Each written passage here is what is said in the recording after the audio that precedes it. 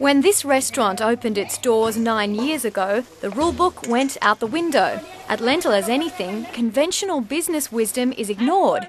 Instead of paying a set price for meals, diners are given the freedom to only pay what they can. The reaction was amazement initially, but then people warmed to it. They realised that this is not a gimmick, these guys are serious.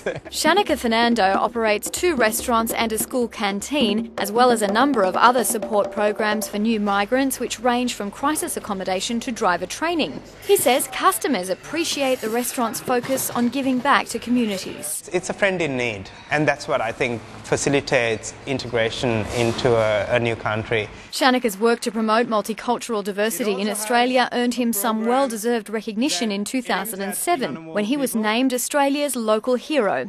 But in 2009, times are tougher than they used to be. The hard economic times have impacted on us as well, so whilst we're doing a lot more meals, people are donating less. Some 60 volunteers work at the restaurants, doing their bit to keep them afloat during the economic downturn. They say it's hugely rewarding to be involved. Because I'm 20 years old now, that's the most remarkable thing in my life, to be involved in such a great organisation. Many turn up for work even when they aren't rostered on. That's the most beautiful thing about this place. You don't feel like working at all. It's like relaxing, sitting in a house with your brothers, sisters. All the time I meet new people from different countries.